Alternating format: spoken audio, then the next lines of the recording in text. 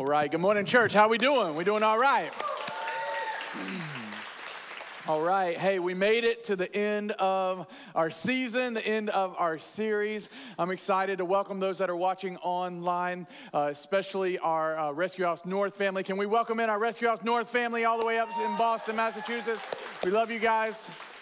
We're so glad that you're tuning in. Hey, a couple of announcements before we jump into today's message. Like you saw in the video, next week is our big chill and grill. This is our moment of fellowship. Really want to just personally invite you to come out at the community park next Sunday at 4 p.m. I'll be there. Our staff's going to be there. Everybody's going to be there. So we want you to be there to come and play some games and just an awesome time of free food and fellowship. Secondly, I wanted to let you know that we are experiencing a lot of growth here at Rescue House in many different ways. So not just numerically, but we're seeing it spiritually in brotherhood and sisterhood and in our small groups and Rise Up ministry and in our Kids House ministry. And we are experiencing growth numerically. Now, as we kind of study this and have looked at this from churches that are ahead of us and, just even being a part of this for 15 years, we know that once an experience gets to be about 80% full, people stop coming. And there are a lot of different reasons as to why maybe that is, but I've experienced that, so I believe that that is true. And so we're experiencing that in this first experience. Today it's about, 85, 90% full. In past experiences, like Mother's Day, Easter, and even some other experiences, it's been over 100% full where we're adding chairs, which is an awesome problem, and we give God praise for that. But we need to kind of make a pivot and a little bit of a shift to make sure that we're making room for more people, and we're making room to be able to share the gospel with as many people that want to come and be a part of what God is doing here at Rescue House. And so what we're going to do is we're going to make a shift for the summer, and we are going to go to summer experience times. And those summer experience times are going to be at 9 a.m. and 10:30 a.m. And our worship experiences will be 1 hour long. And we're going to try this for June and July, hoping that maybe some of you will choose to attend the 10:30 and even it out a little bit and help us with that and free up more space for people that maybe want to come to this experience. So I'm super excited about that. That's actually going to happen not next week. Next week is Memorial Day weekend, but the following weekend on Sunday, June the 2nd. So on Sunday, June the 2nd, our worship experience times for the summer in June and July are going to move to 9 a.m. and 10:30 a.m. All right? And so hopefully we'll kind of see how that happens, see what happens there, and we'll make adjustments as needed. Now today, we're going to talk about the 10th commandment. Turn to somebody next to you, give them a back high five and tell them we made it. We made it. We made it all the way through. We're here, and you're here at the conclusion. And hey, we're gonna run. It feels like a marathon, doesn't it? And you're just at the end of the marathon. You see the finish line, and I'm gonna run through the tape today for you, and I'm hoping to preach a message that's going to be encouraging to you. I love that the 10 Commandments is not just a list of rules and regulations. Like, I hope that you have been able to gain a new perspective of the 10 Commandments, that it's not, again, rules and regulations, but they're guardrails to protect us and to allow us to embrace the promises that God has for us. And so they really are, at the heart of it, they are a reflection of God's character and a reflection of how we are to live our lives and conduct our affairs. And I just think it's awesome that we have a God that has not left us in the dark, that he has given us his word. Amen. Anybody love God's word?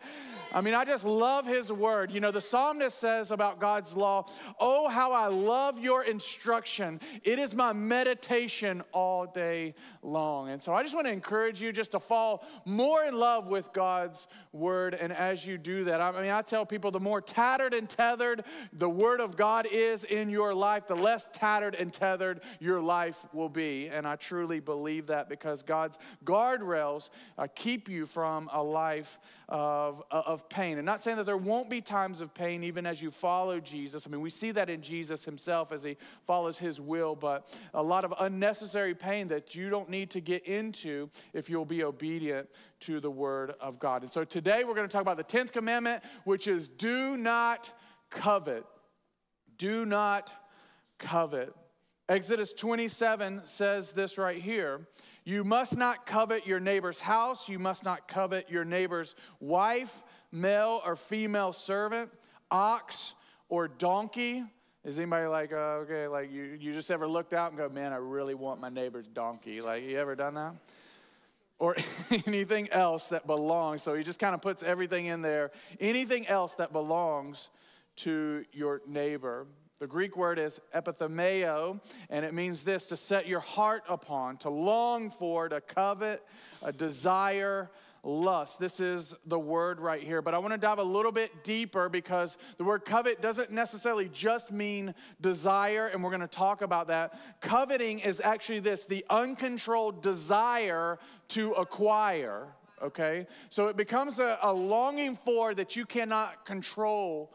And you have no, self-control. You don't have the fruit of the Spirit, and it's like you set your eyes on it, and you want it so bad that you can't help yourself. You're going to go after it no matter what it costs, no matter if you have to stab somebody in the back, no matter if you have to cut corners or you have to go about it the wrong way. It's an uncontrolled desire to acquire. The word covet in Greek, you can actually look in a little bit deeper, and it kind of gives this idea that you're wanting to grasp something so tightly that you're not willing to let go of it. And it's almost like if God ever gives you anything in your life and then tells you to give it away and you can't because you've grasped it so tightly in your life, then you don't own it, it owns you. I actually read an article one time about how these hunters would hunt monkeys in the jungle and in the wild. And what they would do is they would actually set up coconut traps in the trees that look like coconuts, and they would drill a hole the size for them to be able to, the monkeys, for them to be able to get their hand into it. And what they would do is they would put pieces of fruit, apple, inside the coconut-sized trap. And so the monkey would actually have enough room in the hole to put his hand through it, right, and grab the fruit that's in it. But once he would grab it tightly, then he no longer could bring his hand out of the coconut trap. And the monkey passionately so desired the fruit that was in there that they would not let go. And so all the hunters would have to do is just come up and they would just take the monkey, and that's how they would capture them in the wild. And the monkey, all he would have to do is let go. And if the monkey would let go, then he would experience freedom. And that describes a lot of us. There are certain things in our life that God does not want for us, that we are not to, even though we might have a desire for them, God says no. We reach out, we grab a hold onto it, and because we're not able to let it go, it leads to bondage, it leads to chains, and it leads ultimately to our death and our capture of the enemy. Some places where this word is used in other parts of Scripture, the word that's used for covet, epithemeo, Matthew 5:28, when Jesus says, everyone looks at a woman with lust, that word right there is the same word that he used for covet. So it's you're longing for someone who is not yours. It's your neighbor's husband, your neighbor's wife. So you look, lust has already committed adultery with her in his heart. Another place is Luke 15:16, where it says he longed to eat. So this is from the prodigal son. He longed to eat his fill from what the pigs ate. So the prodigal son's looking at what the pigs are eating, and he's coveting and longing for what the pigs were eating. Now, you need to understand that the gateway to coveting is comparison. So you've got to understand this. And listen, in America, we all do this. We do. We all kind of can, if we're not careful, the gravitational pull is to compare, which ultimately leads to coveting. You walk into somebody's house and the first thing you start doing unintentionally, you look at the floors and you go, man, those are nice floors. I wish I had those in my house. Or you look at the blinds, or you look at the drapes, or you look at the television that's on the wall, or maybe you're just walking by somebody and you're just having a bad hair day and you notice their hair and you're like, man, their hair looks legit. Like, I wonder who fixed that, or what did they do to it? And you're like, my hair looks like, terrible today. And we begin to compare. Social media has ramped this up, and everybody on social media puts their stage performance out there for everybody to see.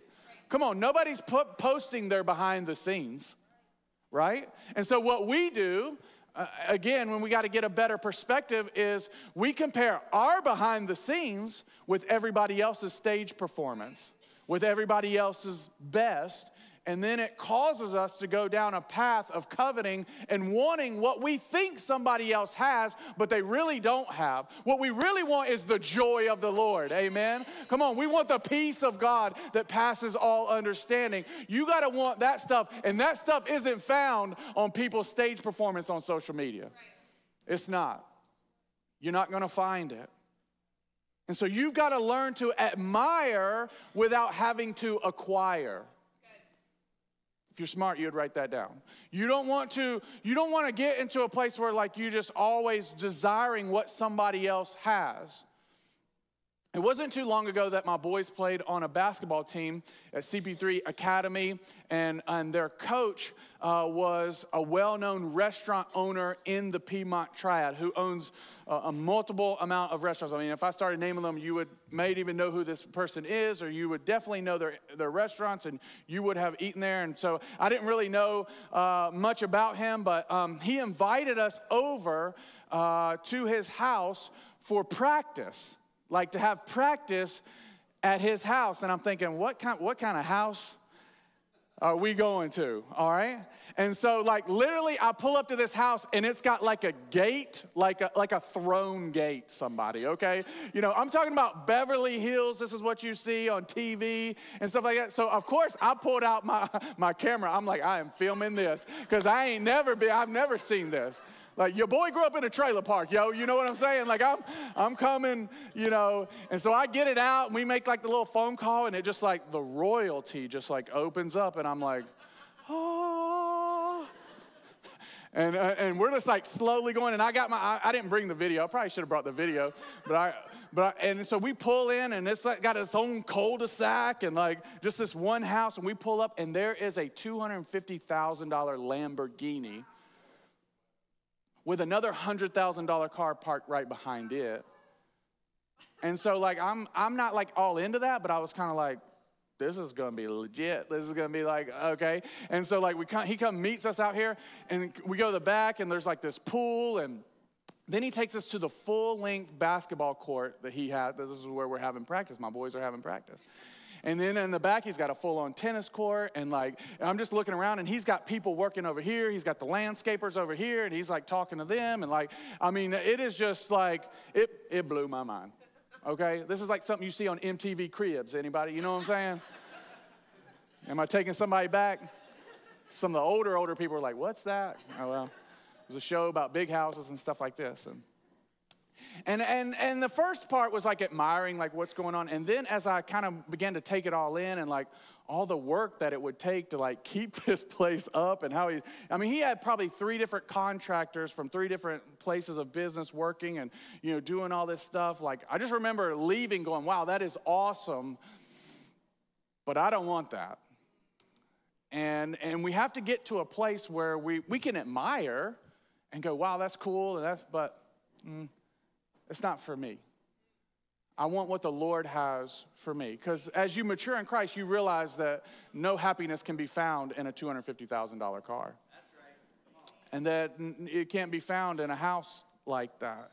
And so, I've come to understand, where I am. And you got to understand this principle. You don't have to own it to enjoy it. Just get you some friends that own it. You know what I'm saying? Like you like to go to the mountains, you like a mountain house, like find a friend and let you borrow it, right? Or maybe just rent it for like 1 week out of the year. I think we get in this place where we feel like we have to own it to enjoy it. No, you don't. You can get creative. I think about, I feel like she's kind of my adoptive grandma. She lives in Chapel Hill, and I've had a chance to, baptize almost all of her children and grandchildren. And so she looks at me like a little, like I am a grandchild to her. And she owns this, Myrtle Beach, little house in this, park. And she lets me and my kids, we get to enjoy it every year for 1 week. And so the Lord sometimes blesses you when you just are contented with where you are. Sometimes he'll give you friends and he'll give you relationships that allow you to enjoy things that maybe you don't own. And so you don't have to own it to enjoy it. Now the 10th commandment, I want to be very clear here, does not forbid you to have desires for certain things. Or even demand satisfaction. God is not saying in the 10th commandment that you should never have a desire for something. That's not Christianity. Desires of themselves are not wrong. In fact, your desires actually come from God. It's when your desires become uncontrolled that it becomes coveting. So when you desire something that's not yours, that's evil. And that desire is a negative thing. Let me show you some places where it's okay to desire. 1 Timothy 3:1 says, if anyone aspires to the office of overseer, he desires a noble task. So somebody who desires to maybe be an elder of a church or a pastor, that's a good desire. That's an example of a good desire. Hebrews 6:11 says, our great desire is that you will keep on loving others as long as life lasts. Luke 22:15 says, I have earnestly desired to eat this Passover with you before I suffer. And so this is Jesus saying, hey, I desire to have fellowship with you. And so I want you to know that, biblical contentment is being joyful, at peace, and grateful to God in your present reality as you long for a better future reality. So as long as you're joy-filled, right? And you've got a peace and you're grateful to God what he's given to you and you're okay with that and you're contented, then it's okay for you to long for something better or a future reality. Nothing can be accomplished unless you desire first to do it. You can't even become more like Christ unless you desire to be more like Christ. You can't become more of a loving person unless you desire to love people well. You can't become a more generous person unless you desire to be a more generous person. So desire in and of itself is not bad. It's only when it becomes uncontrolled and you think, I want more and I want more. And the root of that kind of desire is comparing yourself to other people. And you can't have a contented life until you learn not to compare and you're okay with what God has given you. And you should never compare yourself to someone else because comparing always leads, or mostly leads, to coveting. So it's okay to want things in your life. And the 10th commandment is actually a little bit of encouragement because I think some of us misunderstand that and we think do not covet just simply means God's just saying, just be happy with what you got. You ever said that as a parent? Just be grateful for what you got. Don't ask for anything else, right? But that's actually not the Lord. The Lord is happy when his children come to him and ask, especially if there are desires that are according to his will and to his word. And so it's okay to want things. Here's a couple big ideas today, okay? It's okay to want things, but do not want the wrong things. That's what it means to covet, is what he's talking about is we're coveting things that God doesn't want us to want and that we shouldn't want and that are wrong to want. Let me tell you a story about Timmy. Timmy was a single guy. He had a lot of good things going on for him. He was hoping to find a wife one day, and he just, he's been kind of keeping up with his business, running some errands, and, he just kind of found himself at the grocery store, and he's kind of eating healthy because he's trying to keep himself in shape because, you know, he's trying to find a wife, right? So he's trying to present himself well, and he looks over and he sees this woman who's in, you know, the veggie aisle, and he, you know, she's kind of, I would never be there, by the way, but Timmy is, and he's, watching her, and she's kind of picking out carrots, and she's like, wow, like, you know, she's living a healthy life, and then he sees that she's like really, really beautiful, and he just has this moment where he's just like starstruck. Maybe some of you have been there, and he thinks to himself, in his mind, it pops in his brain, I think this is a girl in my dreams. All right, and I found her at the grocery store, all right? And so then he starts like imagining, like, oh my goodness, like, I think I want to marry this girl. Like, I think this could be it, right? Like, I at least want to just ask her out on a date, see where she's at. And he gets kind of a little bit carried away, like, you know, maybe he does. And so then he gets up enough courage to, like, I'm going to go ask her out. I'm going to go talk to her. And he comes around the corner, and just as he does it, bam, he sees she has a wedding ring. And the girl of his dreams, right, has been spoken for. And before he noticed her, you know, he noticed she was attractive, and obviously he got a little bit carried away. But from this point forward, he now has a choice. Wanting her from this point forward would be coveting another man's wife. And so he's got a choice. He can either say, you know, my bad, you know, I didn't realize it, and walk away. Or he can say, well, what's harm in a little flirting, you know, like maybe I just like bump into her. Oh, I didn't see you there, you know. Or, you know, hey, can you pass me the carrots? And, you know, try to start a, you know, conversation like that. And, you know, one thing lead to another. And it's like you want that thing, but it's another thing to want something that's not right for you. And it's another man's wife. It's always wrong to want another man's wife. It's always wrong to want another woman's husband. Is it wrong to want a husband? No. But it's wrong to want another woman's husband. It's always wrong to want to find sexual satisfaction with someone you're not married to. And people will say, well, it just kind of feels right, or this person, you know, just disregard everything that God would say and his word, and this person makes me happy, and so I'm just going to disregard it. I don't care if it's another person's, you know, spouse or whatever. I don't care what the situation, circumstance. They make me happy. And God does not care to make you happy. He wants you to be holy. And so people will say, well, I just, you know, I feel a certain way. And you know, I just got to go with my heart on this one. Or I'm just going to follow my heart. Or this is the big one that the enemy has lied and roped a lot of people into, and has carried them out to a life of sin and a life of death. And it's this right here. I just need to be true to myself. And that phrase right there, it has got the enemy written all over it. Because the problem is you and I, we are sinners. And when we are true to ourselves, then it means we're following ourselves. It means we are the king of our lives, and we do what we want to do, and that always leads you to death. Amen. Always. Jeremiah 17:9 says, the heart is deceitful above all things and desperately sick. So if you got a, girlfriend in your circle, it's like, girl, follow your heart. You need to get rid of her. Seriously. Your heart will trick you. The devil will deceive you. And you can talk yourself into a manner of all kinds of crazy things in the name of just be true to yourself.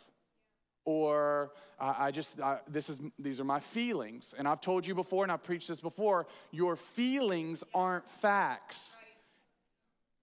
This is what we want to build our life on. Amen? Amen. On the facts and the word of God that is true. Right. You build your life on your feelings, and it's like building your house on the sand. When the rains come, the storms come, your house is going to crumble. And I don't want that for you. The reality is you've got a sinful nature. I've got a sinful nature. Sometimes you think being true to I'm being true to myself, but actually you're being true to what the devil wants for you, which again leads you away from God's best in your life, which is why we have to take all of our feelings and submit them to God and filter them through the Word of God. You know, some things you're just, as a follower of Jesus, you're not allowed to do. You're not allowed to do it. No matter how much you desire it, no matter how much you want it, the world says you deserve to be happy. The world says be true to yourself. The world says follow your heart. But God says that there are things in this life that you are not to have, that I don't want you to take a hold of. Or the answer is just simply no. And God isn't saying no because he's trying to be a hard father to take your fun card away from you. He's saying no because he wants to protect you from something that will hurt you. We see this example in Genesis 3 when we talk about creation and the garden and Adam and Eve, and we see this account. Let's read it in Genesis 3. One day the serpent asked the woman, "Did God really say?" And that's what the enemy doesn't have a new phrase that he likes to come up with. Like, he is still whispering this into many of your lives, into your hearts. Did God really say that if you lust in your heart after somebody who's like, did God really say that's like the same? I mean, did God really say, and then fill in the blank? That's the enemy's greatest line. And he says it to Eve. Did God really say you must not eat the fruit from any of the trees in the garden? Of course we may eat fruit from the trees in the garden, the woman replied. It's only the fruit from the tree in the middle of the garden that we are not allowed to eat. So there's one thing that they're not allowed. They can have everything else. But the one thing God has told them not to eat, God said, you must not eat it or even touch it. If you do, you will die. And then the serpent comes along, you're not going to die. They're like, did God really say, come on, you don't really believe that, right? And the serpent replied to the woman. The woman was convinced. She saw that the tree was beautiful and its fruit looked delicious. And she wanted, and that word wanted right there is the same word as covet. She wanted, she desired the wisdom that, in other words, she wanted to be God. She wanted the wisdom it would give her. So she took some of the fruit and ate it. What did she? She wanted and desired the wrong thing. So she took some of it, her husband took some of it, and then they ushered sin into the world. Their eyes were open, they felt shame and nakedness for the first time. And why did this happen? Because they didn't listen to God. They listened to the lies of the enemy who said, did God really say? It's the first thing the enemy is, that's why you got to know God's word. You got to know, and this has got to be your foundation. Same thing happened to David, a man after God's own heart. We talked about this a little bit a couple weeks ago when we talked about do not steal. When David looks out, he sees Bathsheba, and he begins to have a desire to acquire her. The husband's off at war, and he begins to, begin to desire her. That desire leads into intimacy. The intimacy leads to her being pregnant. Her being pregnant leads to him scheming to kill her husband. And can you just see how it starts small, right? And it's like that Casting Crowns song, it's a slow fade. Yeah. I mean, it starts very small, but the enemy just the enemy's not going to come right out and just lie. He's going to start very small. Did God really say that? Let's plant a seed, a little hint right here, and then he's just going to build it over time. And eventually you become convinced, and you're so far away from what God's word is that now you fall into a life of sin. That's why, listen to me, when there is sin in your life, you got to kill it. Amen. When it's small. That's why I tell you I want to talk about comparison, because if you can kill it at the comparison stage, then it'll never get to the coveting stage. So kill it before it is Because it begins to grow and grow and grow, and it gets worse and more pain and more harm. And all along the way, the Holy Spirit is there trying to convict you, like, hey, stop. But like we're like those little children, like, la, la, la, la, la, la, la, I can't hear you, you know? And we just kind of do what we want to do. And then all of a sudden you're like, oh, how did I get here? How did I get in this place? Well, it's because you ignored the conviction of the Holy Spirit. And then oftentimes I've been doing this a long time to know that people get to that place, and then you know who they blame? God. Yeah. Like it's God's fault. Like it's God the one that was disobedient. Like God was the one that moved. No. You over time begin to allow the enemy's lies to seep into your heart. Started with comparison, moves to coveting, moves to actually living that out, and now you're in a place that you never thought that you would be. And so you got to kill it when it's small. Maybe the Holy Spirit is convicting you today because you've been wanting something that's wrong for you, something that's not right, that's off limits, that you know you shouldn't want. Maybe you thought it looked good, maybe it felt good, but right now God is showing you that it is not good. And you have a choice. Are you going to repent or are you going to persist? And the Holy Spirit right now is telling some of you it's time to repent and to not move any more toward that thing that you desire. Can I just encourage you? You won't ever go wrong trusting and obeying God's word. Amen. You will never regret trusting and obeying God's word. So when God says it's not good, trust him, repent, and move forward. The 10th commandment is also telling us this: do not want the right things in the wrong way. You know, it's possible for you to want things that are of God, but you go about it in the wrong way, and when you do that, it is wrong. Let me tell you another story about Johnny. Johnny grew up poor. He was broke. Didn't have a lot growing up. Money was always kind of an issue. He never had enough. There were always fights. There were always bills piling up. And so he thought to himself when he got older, he was going to work hard and he wasn't going to, he was going to raise his kids differently. He wasn't going to stress about money. He was going to make sure he had a house and had the cars and had a good life for himself. And somewhere along the line, his desire for wealth kind of began to spin out of control. And so he began to dabble into gambling and to sports betting and, lottery tickets and dreaming about striking it rich. And he wasn't happy living just kind of paycheck to paycheck. And so he kind of starts gambling. That turns into risky investments and, buying, cryptocurrency and trying to leverage that. And next thing you know, stock markets crashed. The cryptocurrencies went out of control, and now he's got a lot of taxes that's built up that he hasn't paid, and so they start to come for him. He gets in trouble, and he, loses everything that he's earned and more, and now he's back on the streets, and he's worse off than he ever started before. Now, the problem wasn't that he wanted something that was not good. He desired something that was okay. Something that was good, to make a good living, to provide for his family. He wanted to be comfortable. He wanted to have a few nice things. No big deal, right? But he wanted it and went about it the wrong way.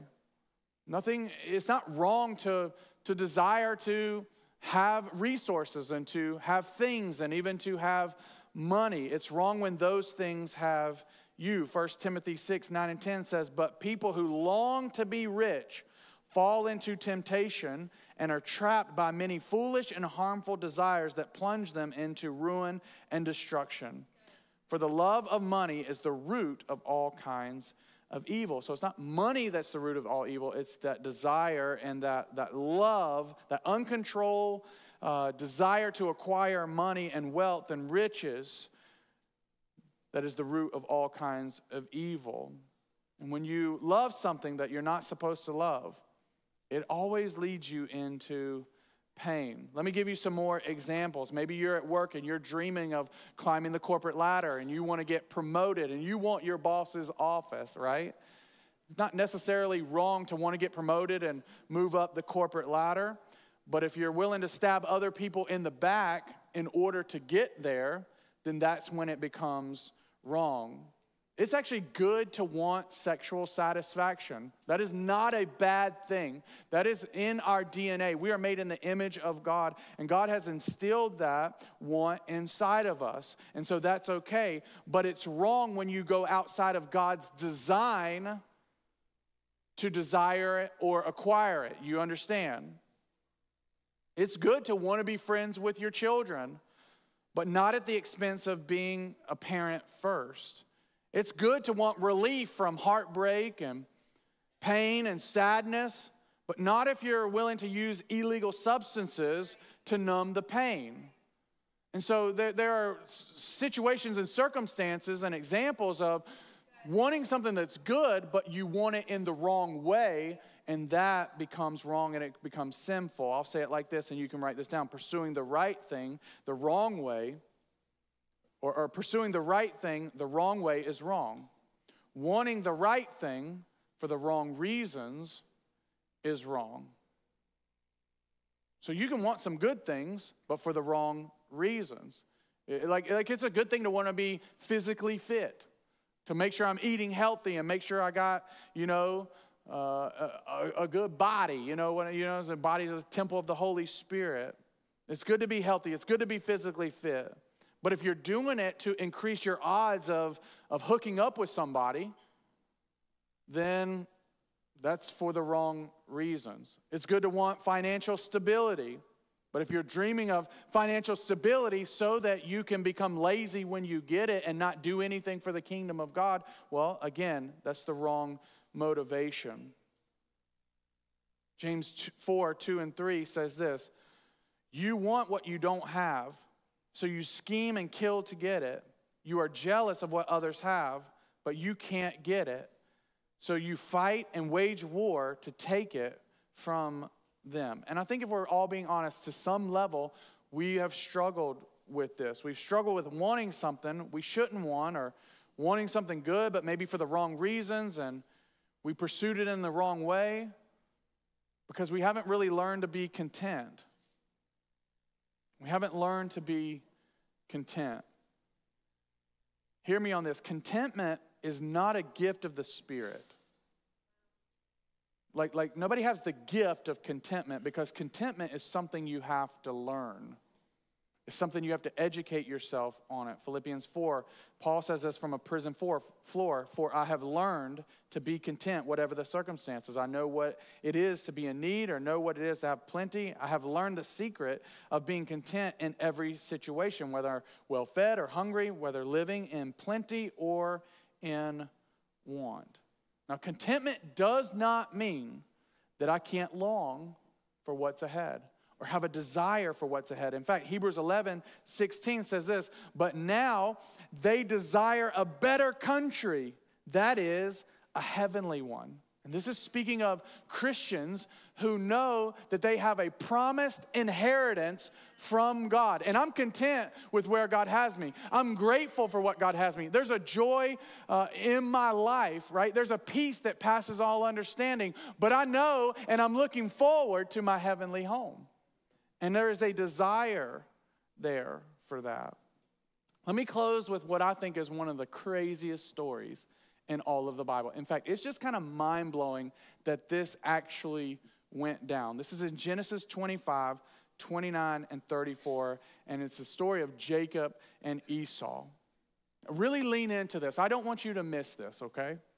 And I'll get you out of here in about 5 minutes. It says, one day when Jacob was cooking some stew, so Jacob's just kind of, I guess preparing for the chili cook-off or something.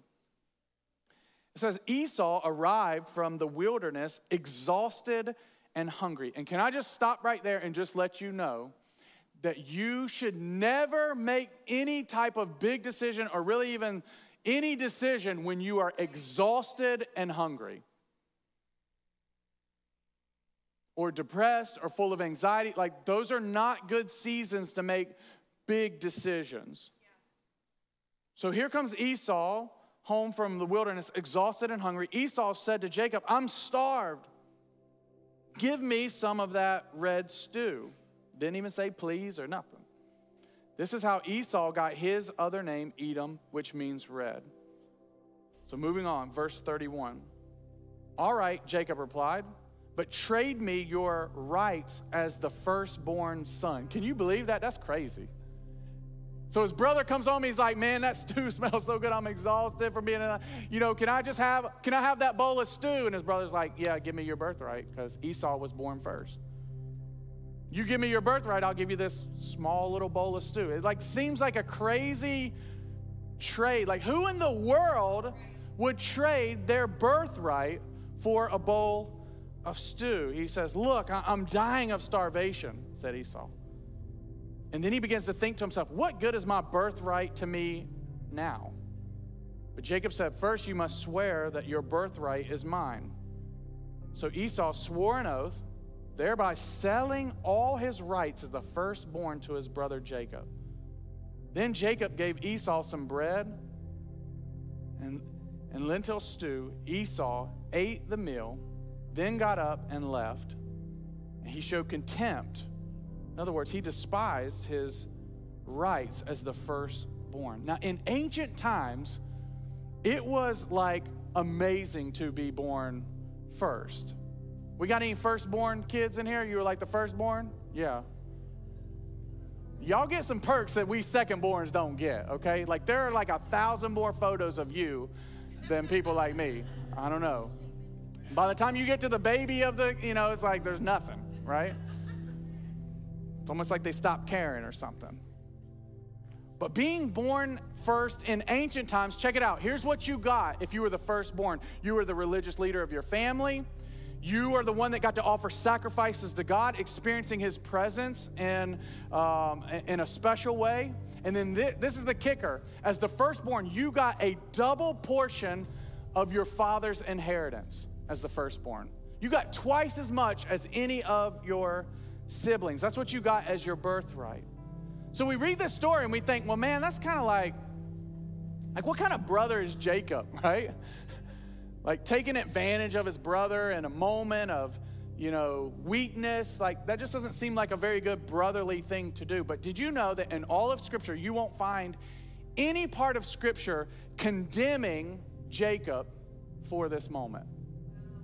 In fact, you will only find places like in Hebrews 12 where it says that Esau was godless and immoral. So this is not a story about Jacob tricking his brother. This is a story about Esau taking for granted what God had given to him, his birthright.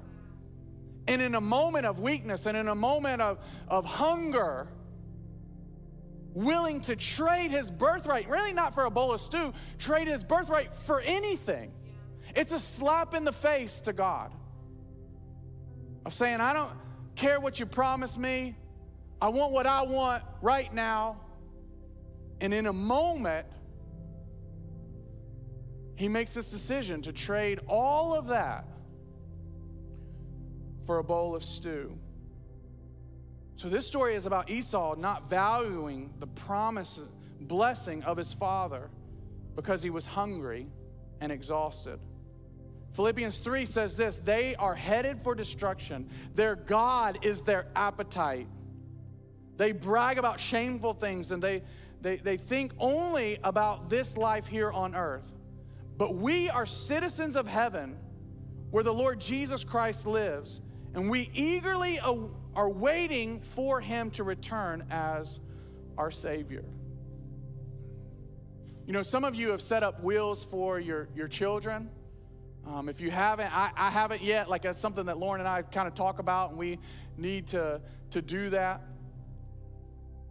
And I imagine when I set up this wheel for my children, especially if we do this in the next couple months, I've got a 10-year-old, an 8-year-old, and a 6-year-old, right? Like, you think I'm going to just leave my house to them, like, right now? Like, if we were to, like, pass away, like, I'm going to give a 10-year-old a house and all of our inheritance? No. What I'm going to do is I'm going to set the wheel up, and I'm going to, in the right timing that I think he can handle it or they can handle it. And in that season, he's promised it, but it's going to come at the right time. You understand? I'm here to tell you that your Heavenly Father has set up a will for you. And it's an already not yet promise. He's given it to you, but He's going to give it to you in the right timing and in the right space and place that you can handle it. And so there's this idea that, okay, I've got what God promised me, and I know that there's a future reality that I'm going to embrace it, but it's in that meantime, in between my present circumstance and what I'm seeing and the future reality of what God has promised me and what I know He's going to give me and what He's spoken to me, it's in the middle and in the meantime that we start to allow the enemy to seep in and to speak lies into our life. It's in that gap of your present circumstances and God's promise where you find yourself hungry, desperate, and scared. And that's when you start to think, well, maybe it's okay if I cheat to get ahead. Maybe it's okay if I marry a non-Christian, or, you know, he's got some redeeming qualities and he's got some potential. And maybe it's okay to have some companionship outside of marriage. And, you know, what's it really going to hurt? And we start to doubt, can God really come through for me? Or has God forgotten me? And then that's when the enemy comes along and says, did God really say that He had that in store for you? You sure? Starts getting you to doubt. So maybe you should just kind of take a nibble over here and just kind of do your thing over here. Do what you want. Are you kind of feeling that? Just go with your feelings and just trust your heart and be true to yourself. And you're in that place of vulnerability where the devil steps in and he offers you a trade and a sloppy substitute for the gift that God has for you. And if you'll remain faithful, church, come on, I'm asking you, remain faithful to God's word. Build your life on God's love and on God's word.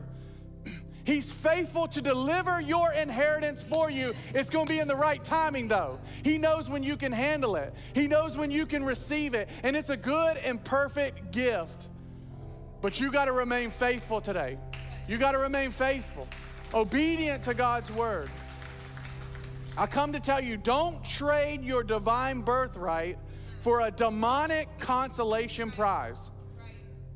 Don't. I know we're all in the meantime right now. We're in the middle.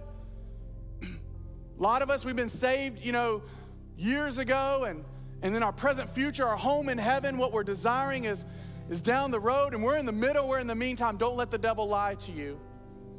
Seep in your heart and get you to desire things that God doesn't want for you, or to desire things that maybe look good, but you're doing them in the wrong way. Don't do it. Be faithful and obedient to God's word. In the Bible, our Heavenly Father is described approximately 25 times as the God of Abraham, Isaac, and Jacob. Do you realize that before this moment that he traded his birthright, it was supposed to be the God of Abraham, Isaac, and Esau? But Esau gave that up because he took for granted what God had given to him, and because he was not living in contentment, and because he did not trust God for his future inheritance. Let's learn from Esau. Let's learn from his mistake. Don't trade your inheritance. Don't trade your birthright. Don't trade what God has for you for anything of this world. Amen? Amen.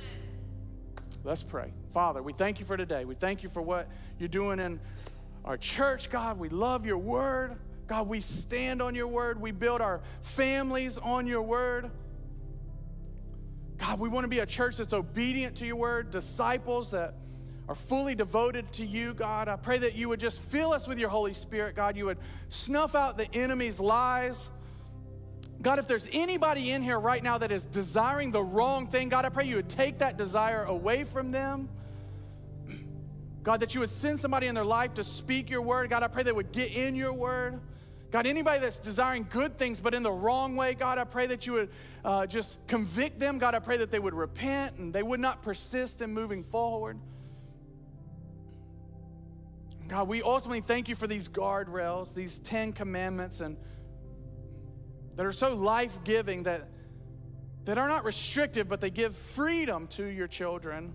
We give you honor, we give you praise, we give you glory for your instruction. We love your instruction, God.